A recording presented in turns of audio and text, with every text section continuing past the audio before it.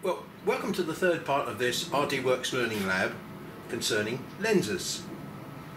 Basically, we're trying to carry out an Iron Man test for lenses to see if we can sort out the men from the boys. Now, as you probably know, there is no significant planning going into any of these sessions. It's all very much, let's try it and see. There was a little bit of thought that went into this exercise about maybe how I should try and test lenses for cutting. I thought, yeah, that's pretty simple and straightforward. But here I am today, faced with the task and thinking, hey, this is going to be a nightmare.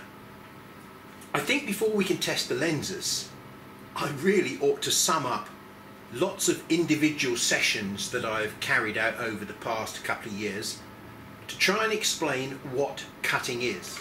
Now, apart from anything else, this is going to be quite a nice workout for my new head here, because, you know, there's going to be tubes, lenses, in, out. We're going to be swapping around, we're going to be doing all sorts of things today, so we'll see just how durable and how flexible this system is.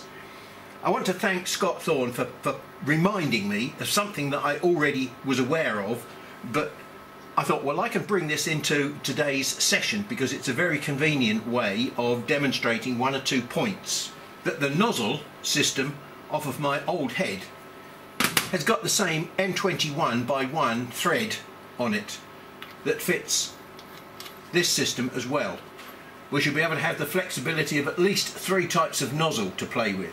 I think we're going to start off with just a very simple little demonstration, and then we'll go looking at some of the theory and the problems and the things that might crop up as we get further into this session. Well, the first thing we've got to decide is what particular material are we going to be using for this test.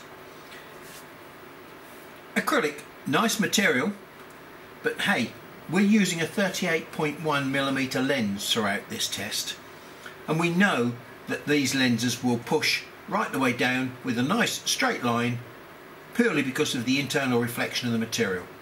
So that's really not going to be much of a test for cutting. So we rule out acrylic. Now, thin materials like MDF, this 3mm MDF hardboard, or this 3mm plywood, well, that's a bit like paddling pool stuff. It's far too easy for a lens.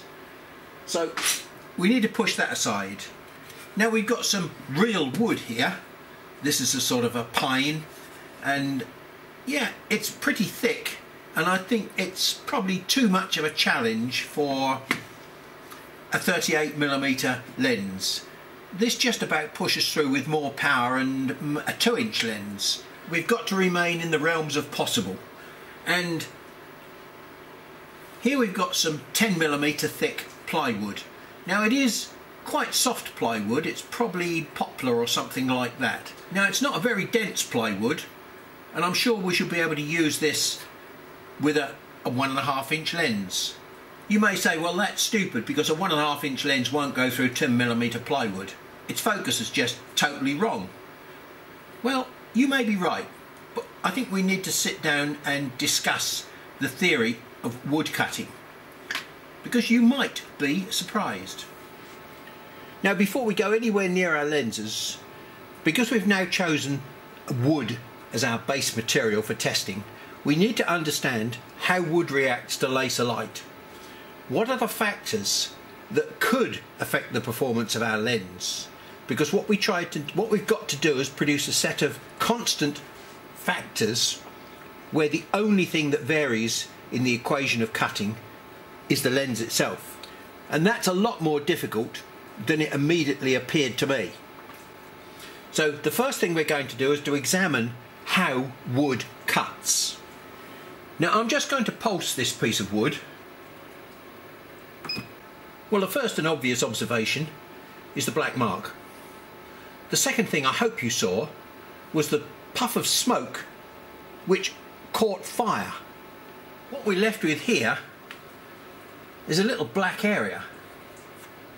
Now this black area is basically wood that has been removed, and the only thing left after you've removed the cellulose is this black stuff. If I scratch it very carefully, is only very, very thin, and you can see the raw wood underneath it still.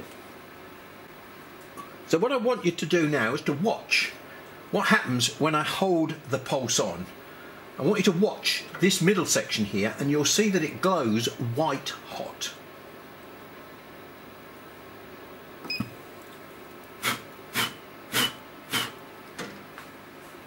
Now I can't blow that flame out. I've got white spots in front of my eyes now, like looking at the sun. If we look what we've got black carbon. The cellulose burns away with the resins and the oils that are in the wood, and they produce a smoke. But the smoke is inflammable, and the laser beam is creating heat within the smoke, and it sets fire to the smoke. So what we've done, we've burnt away and scorched the cellulose part, the delicate part of the wood, and what's been left behind is carbon, charcoal. Now, carbon does not burn. Carbon heats up to 3,500 degrees C and then just turns into a gas, poof, disappears. And that's what's happening here. So we've got a two-stage process when we burn wood. We very quickly burn off the volatile parts of the wood and just leave behind the carbon. But the energy in the laser beam is sufficient to raise the temperature of the carbon up to 3,500 degrees C. Now, I must stress again that what we're firing at here is a beam of light, a beam of energy, pure energy. There is no heat in the beam itself. The beam is energy which excites the molecules that are in this surface here. While it's wood, it excites the molecules at about 300 degrees C. The molecules burn, they disappear, they do what they want at 300 degrees C, and what they do, they leave the carbon behind. But the carbon won't do anything until it gets up to 3,500 degrees C.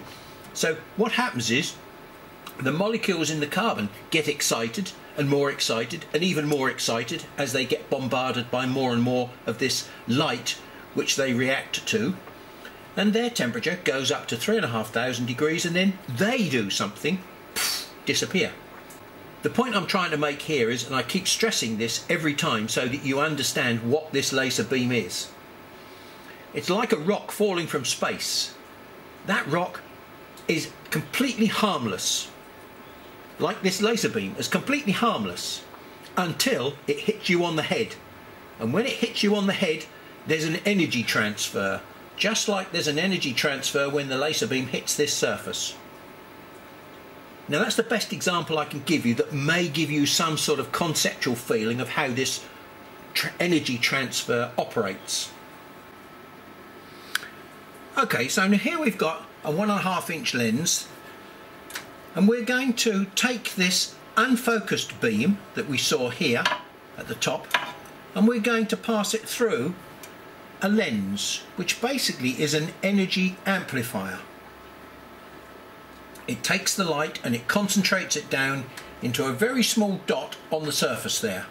So we've got exactly the same amount of energy that we've got here, but it's just been turned from something like this, where it doesn't hurt at all, to something like this, which if I applied the same amount of energy to that end would hurt my finger. So we've got more potential to damage or hurt the material now, and so what we're going to do is watch carefully and see what happens when I fire a little pulse at that. Right, now we're getting a bit closer so you've got a good view, because blink and you will miss this.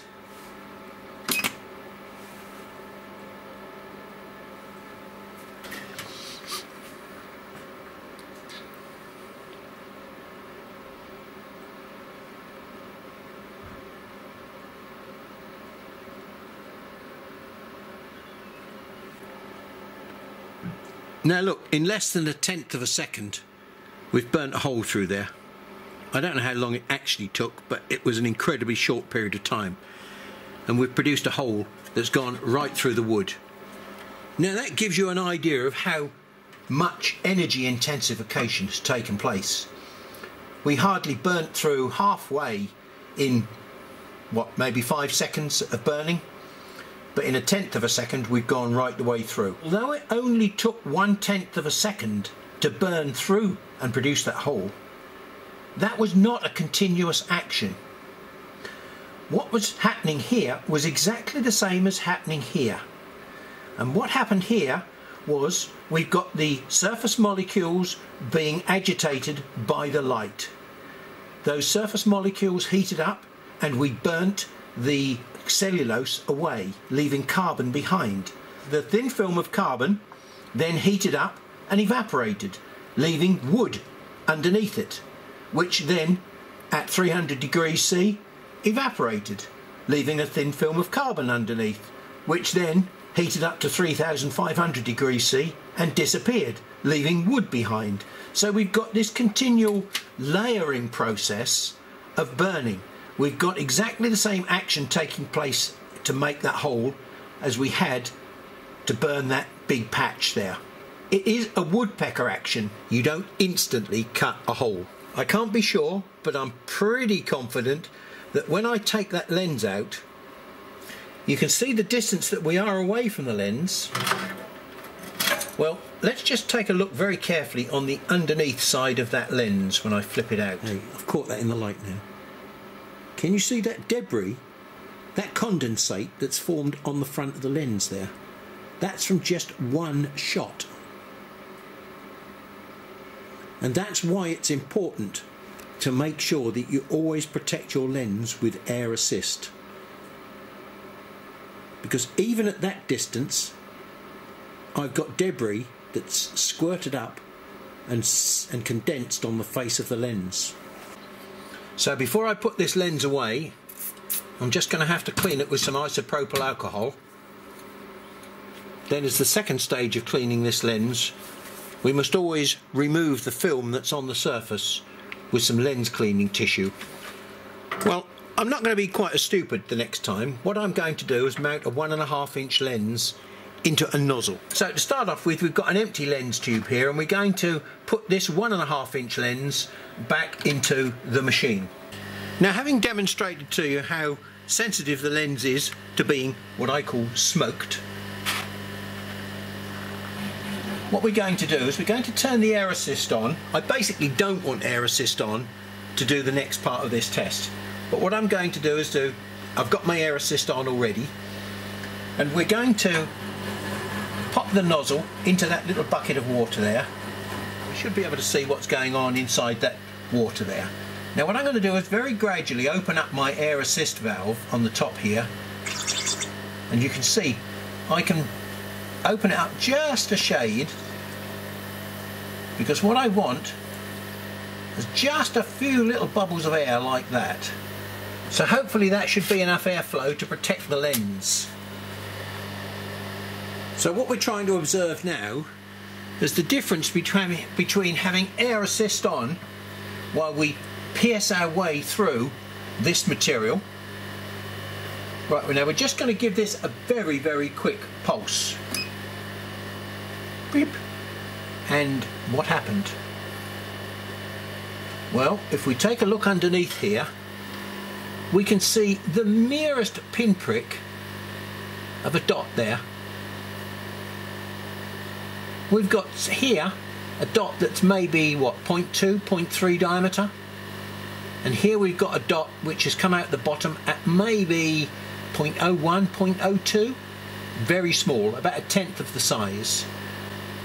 Now, what I'm going to do is the same thing again, but I'm going to leave the pulse on just a fraction longer.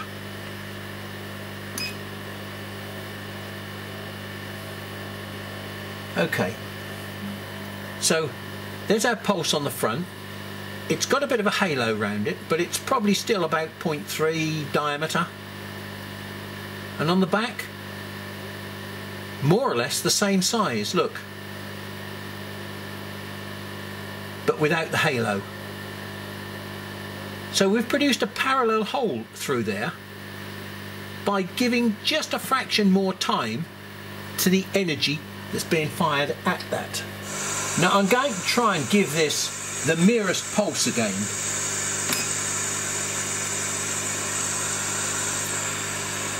And we should see that what we've got about a 0.2, 0.3 hole on the top and something underneath which is not much different. So we've got a bigger hole underneath now with our air assist. Let's just do it a little bit longer. And now we've got the same size hole top and bottom with the air assist. And here's our thick wood. The first thing that's obviously going to happen is it's going to excite the molecules on the surface here, heat them up and produce some smoke. It's then going to leave a film of carbon behind which will disappear as it heats up to 3,500 degrees C. It then pecks away at another little piece of clean wood underneath and produces more smoke. Right? So as we cut through here, we're going to produce smoke.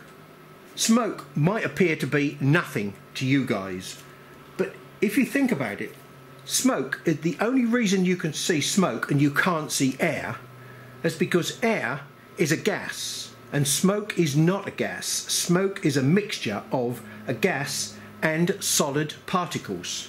Those solid particles are refracting and reflecting the light. They are solid particles of material that have been ejected from the cut area.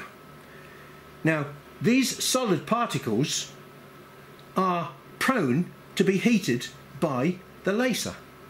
So before that, once you start generating smoke, the first thing that will happen is all these microparticles will start absorbing your energy, heating up in their own right and catching fire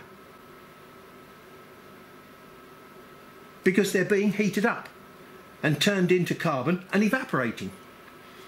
So we're already using the energy of the beam to actually help clear and destroy the smoke. And that's not what we want. We really want the energy of this beam to just carry on with our woodpecker action and not try and destroy the smoke. But of course, the first thing that happens is, as we're woodpecking our way through the wood, we're always going to produce smoke.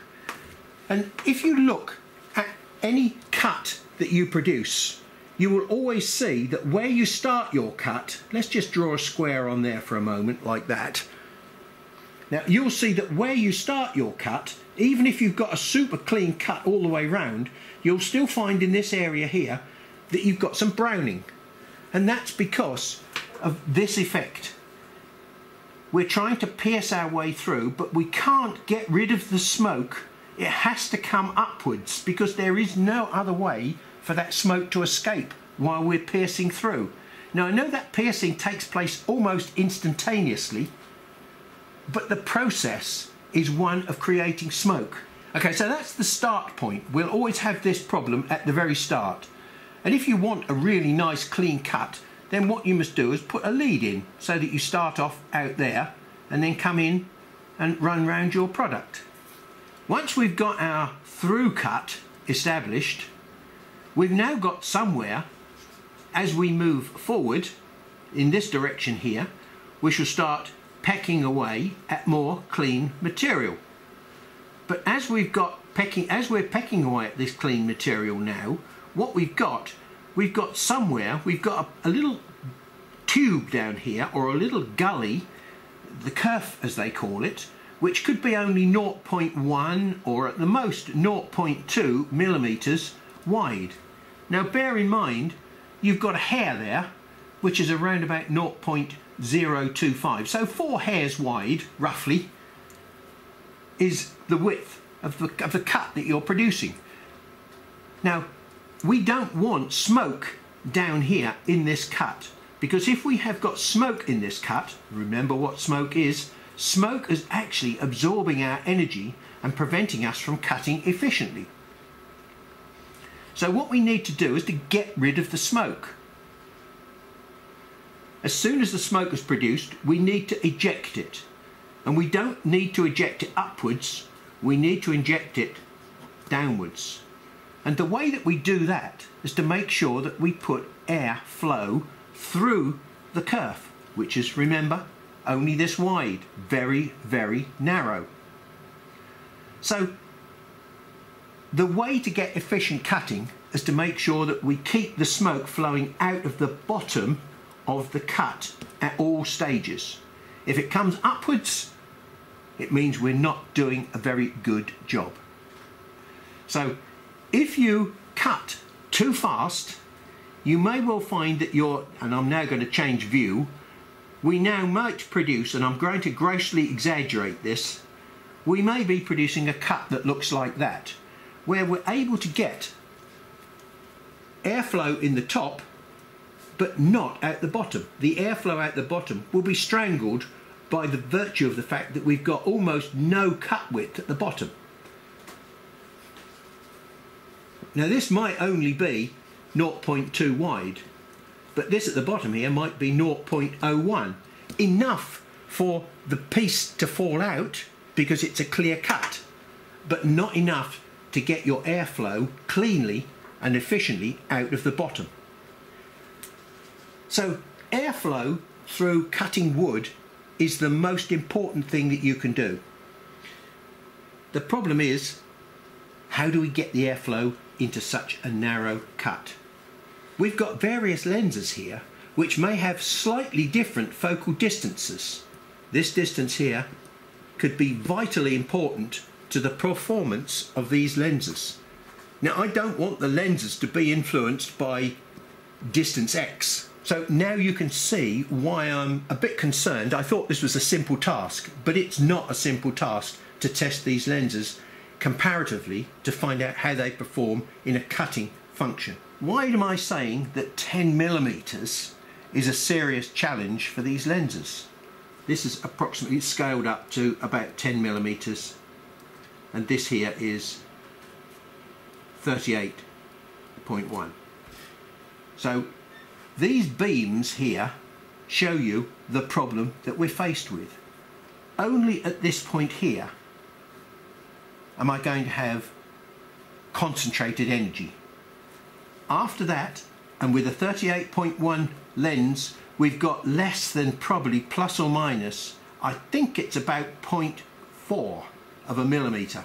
So we've got a very narrow working range, after which the average energy density drops off badly. So if the energy is sufficient to burn through at the surface there, as we've seen with this little sample here, okay, so we've got what may be a 0.1 or 0.2 diameter hole there, and what we've got on the back is the merest little pinprick, maybe 0.01. So how on earth, if I can get that sort of variation in a piece of 3mm material, how am I ever going to get through a piece of 10mm thick material? Because look, all the energy density is disappearing. I'm never going to be able to burn through the bottom of that. Let's go and investigate that a little bit further, because this is a serious challenge for any lens, but particularly for a 38.1. See the two marks there, look, the very small micro mark beside the one when I gave it more time. Note the diameter of that big black mark. It's about what, 0.2 diameter? And on the other side, about 0.2. How can that be possible? The beam is spreading out. If that's 10mm, our beam has spread out to probably best part of 5mm here at the bottom, but we've got a 0.2 entry hole and a 0.2 exit hole. Okay, we've had to allow a little bit more time, but we're going to ask the question, why is that possible? We've got our energy profile here. Our maximum energy density, if we've got the beam set up correctly, is taking place in this area here, towards the centre of the beam itself, the centre of the lens. And at this point, right down the centre, we've got maximum energy. And we're not getting any divergence of that energy. All this other energy outside here is helping us to improve the energy density and the amount of energy that we put into the cut. But this energy down the centre here is still high energy. And it is that high energy that allows us to pierce through thick material, even though we've got a short focal length lens. The energy down the centre remains high, but it's a little bit on the scarce side, so we have to take more time. That's why I'm saying that this is a challenging material. If our lens is actually working well at the centre, then it will do a good job of cutting. This stuff at the outside here becomes very incidental after the first 1 or 2 millimeters, because it has already dissipated and we've got such low energy density there that we can't actually do any burning with it. All we can do is scorch with it. And that's what will happen to your cut. You'll get charring and scorching. So the aim of the exercise is to run as fast as we can to allow this central beam to do its job, but we run fast enough so that this low energy stuff does not get long enough time to seriously scorch and char our cut. Now, charring of the cut is a two-stage process. Number one, if you leave the smoke in the cut, the smoke will catch fire and it will char your cut. So number one, we've got to keep the smoke moving, and number two, we've got to keep the cut moving as fast as possible. And that's how we should get a nice clean finish on our thick, impossible woodcut. Okay, so we've got one more real serious parameter to question and understand, and that's the air assist itself. Now, you might think that just blowing air at the cut is good enough, and some people have asked me, how big a compressor should I get? What pressure should I be using? My answer is always, don't worry about getting a big compressor. The one that they gave you with the machine, which is absolutely puny, is still probably 10 times bigger than what you need. And people just don't believe me. I've already doubled the size of my compressor from what was originally supplied, and I've established that I don't need it. Now, what I need to do is to convince you guys of the same thing. It's not the air pressure that you need, it's the amount of air that you can get into this very, very narrow cut.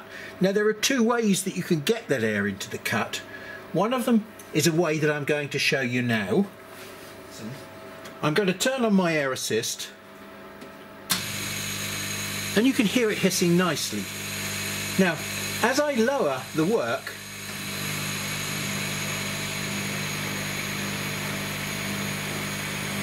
you can hear it getting quieter. So distance to the work has a serious effect. I can play with these lenses now quite significantly, and this particular setup here is a 3mm clearance.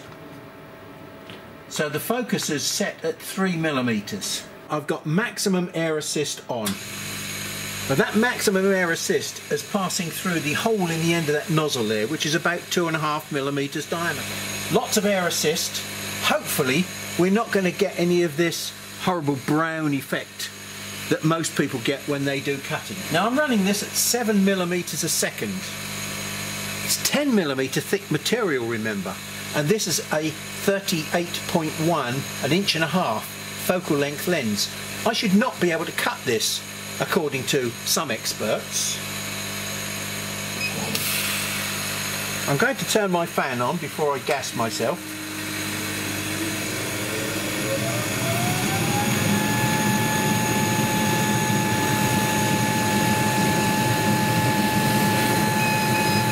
And there's what we've produced. It's virtually falling out, and in fact it would have fallen out, and it's absolutely perfectly clear all the way around except that point that I mentioned to you, look, at the start point, where we have to go in and squirt the gas upwards. Now, once we've started, what we've done, we've pushed with high pressure, relatively speaking, the gas all the way out the bottom of the cut, and we've got nothing coming out the top of the cut here. Alright? Now, let's turn it over and see what the effect is on the back. The only reason it hasn't fallen out, and it's a good thing that it hasn't fallen out, the back is pretty clean as well, except just here, in this area, the last corner. Sorry, this was the first corner because it started off here and went round. Okay, because this is the last corner here, look where it came up here and it didn't quite finish. This is effectively beam drag. The bottom of the beam has been cutting later than the top of the beam. And so it's left this little tab in here, which is good because it's held the job in. If it had fallen out, it would have made a bit of a mess on here, which I'll explain to you in a minute. This generally, to me, indicates that we're not going fast enough. 7 millimeters a second, we probably can go faster. So let's take this out for a minute. We'll just pop that off there. And let's look at the edge that we've produced. Now that's not bad. It's got a shiny finish on it. One of the tests that seems to tell me whether or not we're getting close to the correct speed of cut is this test. How much charring and black can I pull off when I wipe a crease of kitchen towel across it? The answer is not very much. The blacker it is, the faster it indicates you could go, generally. Now, that doesn't look badly shaped, does it? It's a little bit hollow in the middle, but essentially that doesn't show any sign of, what can I say, divergence because of the power of the lens disappearing. Okay, that from 7 millimeters a second, we're going to go up to 8 millimeters a second now. As I forecast to you, we've more or less got rid of the burning here. There's just the merest hint of scorching here, which indicates that we probably could go just a shade faster. Look at the colour of that wood. It's getting to a lovely brown colour. We've still got virtually no hint of any coloration on there. It's virtually char free. We'll ratchet the speed up once more. Well, it's still producing a nice cut, and look, it's still ready to fall out. That, virtually nothing. Superb. And that means we could probably go even faster.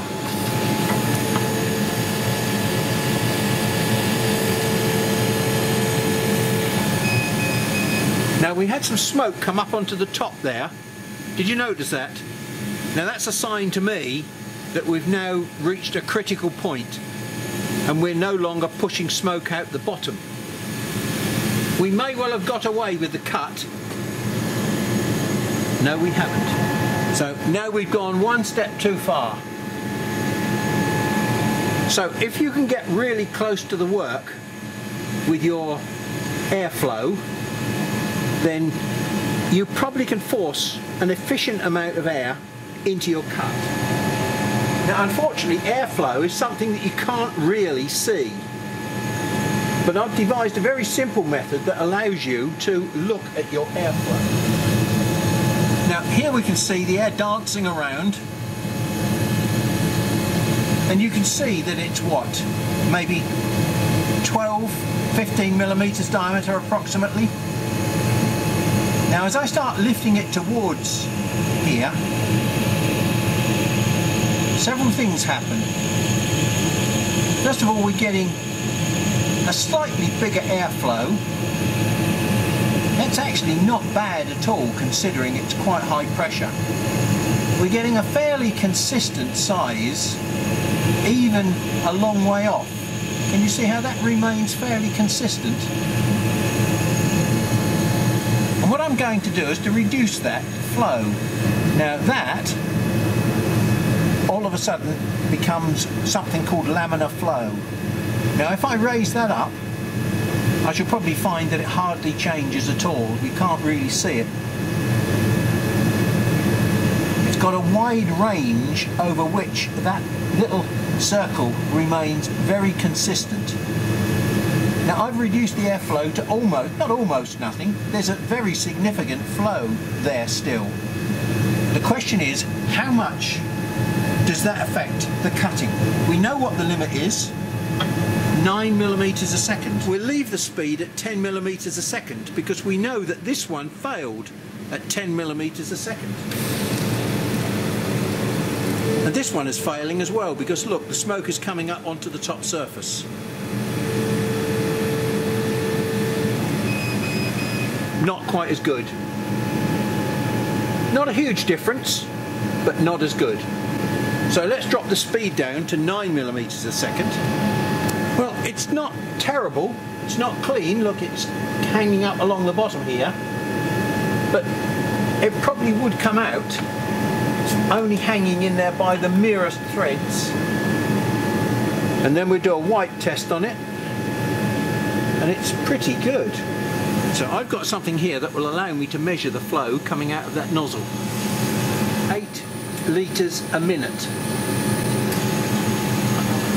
Okay. Now I'm going to change things round very slightly and probably improve the situation by not going all the way through the machine. So we'll take my air assist pipe off here and we'll connect it up directly to the pump. Then we'll take a look at the airflow that's coming out of the nozzle. So we've managed to get that flow now up to 11 litres a minute from 8 litres a minute. Let's see whether we can make the magic 10 millimetres a second.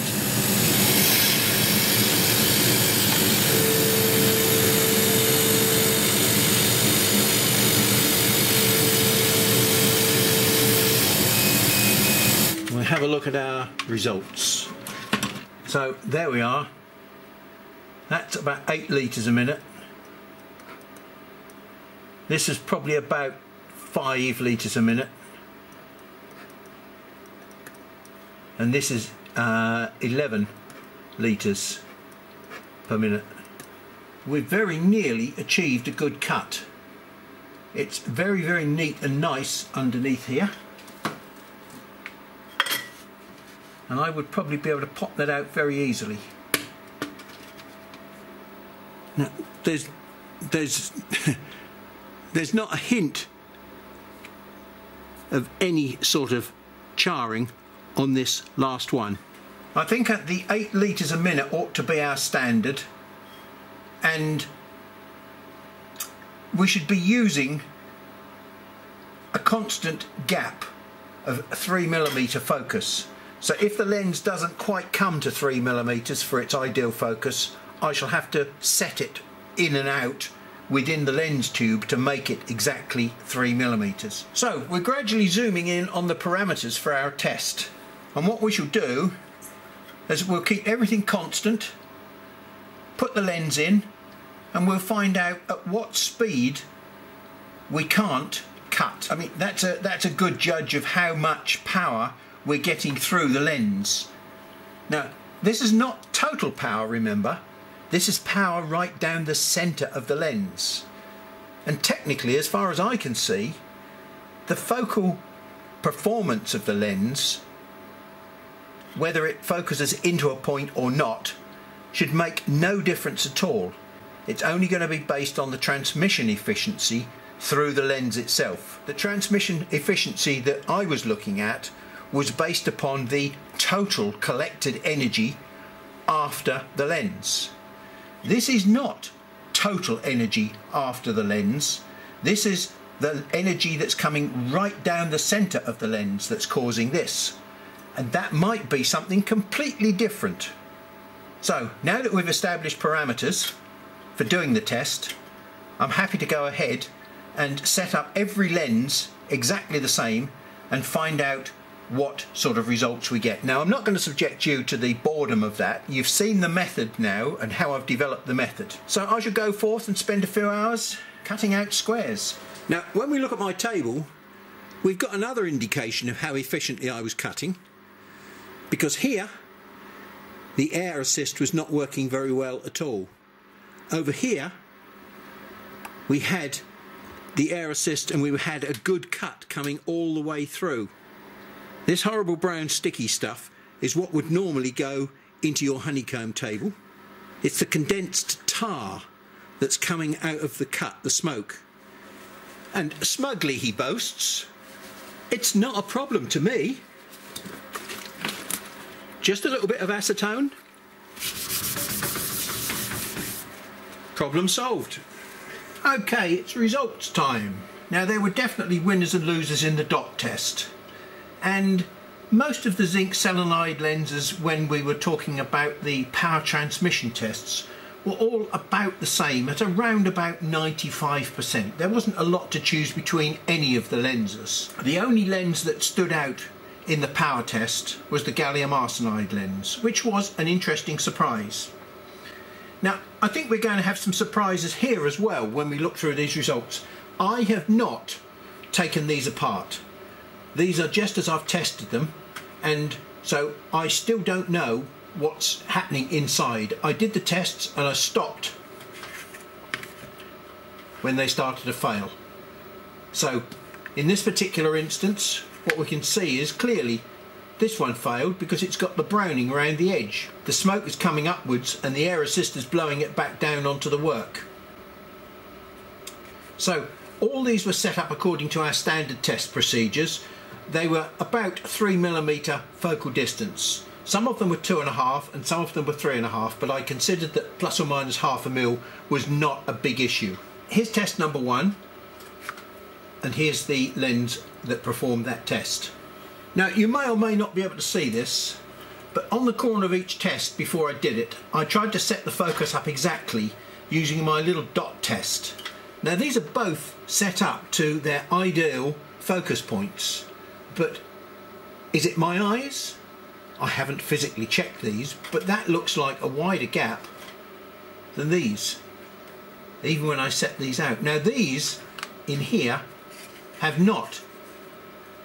They're going to come out because they're held on by a little bit at the back. But these, look, they're almost falling out. And the falling out tells me that there isn't much beam drag on there at all, because the corner is not holding it and retaining it. So this was the USA meniscus lens. Not a lot of difference between these, 8, 9 and 10mm a second, and when we turn them over,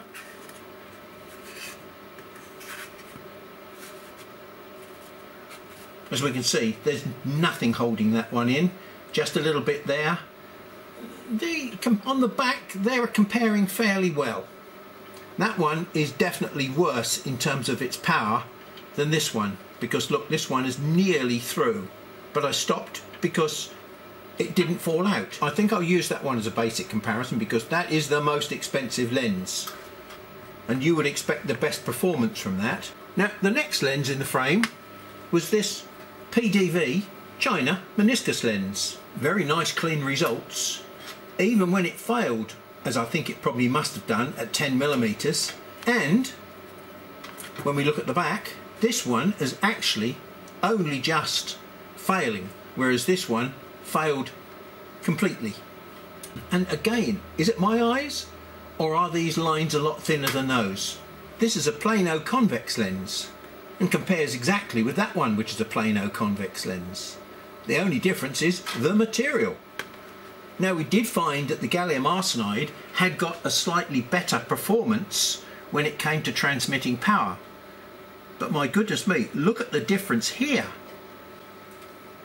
I mean, these, look, it's actually dropping out. I haven't touched these at the moment, but let's take a look at the back and see what's going on.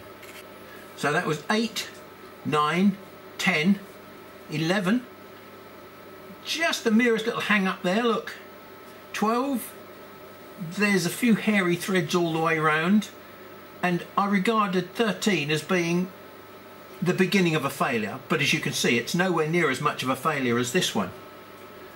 So the gallium arsenide is a bit of a surprise, a dark horse. Now this one is really going to knock your socks off. I think this is probably the cheapest lens of the lot. And look at it. And it's not just nearly breaking through. I'm going to lift this off. I haven't touched these, by the way. This is exactly as...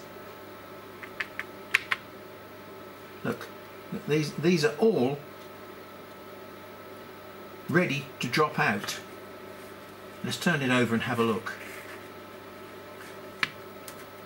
So again, we've got this characteristic that I described to you before, that when you run too slowly, you get burning underneath. Okay, when you start running faster, you get a cleaner cut underneath.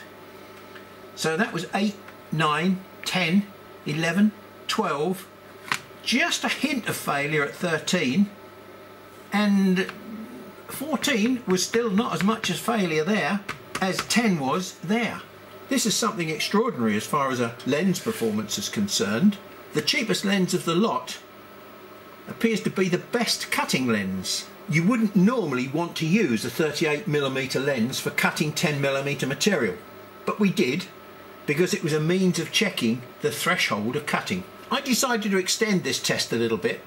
On my light blade machine, I also had a gallium arsenide 2-inch lens. So I thought that would be an interesting exercise to see just what a 2-inch gallium arsenide lens can do. Don't be fooled by the number of squares on there. These run 8 to 14 and these run 10, 12, 14, 16, nearly 18. So here we are again with a cheap Chinese 2-inch focal length lens. 8, 9, 10, 11, 12, 13, 14, 15, 16. Well, we're nearly at the same value as this 16. Let's take a look at that 16 gallium arsenide. As I said, 10, 12, 14, 16, 17, and this is 16. Now look, I've taken all the pieces out of that 2-inch China lens, and I hope you can see that as I stack them up in order, how as I get faster and faster, the colour gets lighter and lighter. The burning, the charring gets less. Now I'm going to do the same thing for all the others, and we can take a quick look at how they all compare. I purposely set these up so that the grain, the plays, all sit the same way. You can clearly see the pattern of lightness growing as we get faster on every one of these sets. The ones that didn't go too well at the front here, there's not a lot of difference in the colour as you go through, but there is a big difference between the colour of these and the colour of these two here that came out. I mean, I think without any shadow of a doubt, the most expensive lens here has been the worst performer, and I just can't explain that. There was nothing special about that lens. I purposely cleaned it very carefully before I put it in, as I did with all these lenses, so these were all pristine condition before I tested them. Well, I think the only way you can really sum this up is the cheapest lens, whether it be 2 inches or 1.5 inches, seems to win this battle hands down. Now, every time I have a wrestling match with this little Chinese dragon, it seems to throw some new moves. Now, I've got to go away and think long and hard about just how lenses actually work for cutting. It's no longer a simple matter of, well, the short focus lenses have a small footprint, and if you put 60 watts into a small footprint, then you get a certain energy density. If you go for a longer focal length lens, the next one being 2 inches, it's got twice the area in its footprint. Therefore, the energy density is half as much. And with half as much energy, you can't do as much damage. The logic of that has fallen down badly today, and that's caused me to want to understand exactly how our lenses are working for cutting. We understand how they work for dotting now, but not for cutting. So I suppose we've reached a point where you'd like me to sum up. Very, very difficult, I have to say. Look, come in a minute and I'll show you what I mean. Used the right way round, this USA meniscus lens performed very well with dot work. Now, whether it's got the focal range that my compound lens has got, I can't tell you at the moment because I haven't done that test work. This lens here, which is the PVD China meniscus lens, is also very good when it's used the wrong way round. It seems to be an excellent dotting lens for the money. It's a very cheap lens and it performs extremely well. As you can see here, neither of those lenses are particularly good at cutting, and I wouldn't probably recommend any 1.5 inch lens for cutting. So as far as engraving is concerned, we're over here. As far as cutting is concerned, I don't think any of these 1.5 inch lenses are the right thing to go for. Bear in mind, every one of these has been subjected to the same amount of power. Everything is constant, and look what we get here. In terms of value for money, I don't think you're going to get better than this PVD Chinese 2-inch plano convex lens. Now, I have to admit that this cutting information is not 100% complete. We could have put every one of these lenses in upside down and done a comparison to see what the cutting is. I haven't. But that may well be an exercise that I carry out on a different occasion when I'm trying to understand just what it is that makes these lenses cut. Because this doesn't make any sense at all according to the existing logic associated with lenses. And that's one of those new moves that this machine has thrown at me today. I've never thought about it before, but now I have. I can't see an easy answer. I've got to go away and do a lot of thinking. If you can come up with a solution in the meantime, help. Well, in the next session, we'll jump back onto this head, because we've given it a jolly good workout today and it's come out, I think, with flying colours. So I'm very happy to leave the head on this machine. I certainly wouldn't have offered it to you guys until I'd given it a jolly good workout. Anyway, thank you very much for your time again, and I will catch up with you in the next session.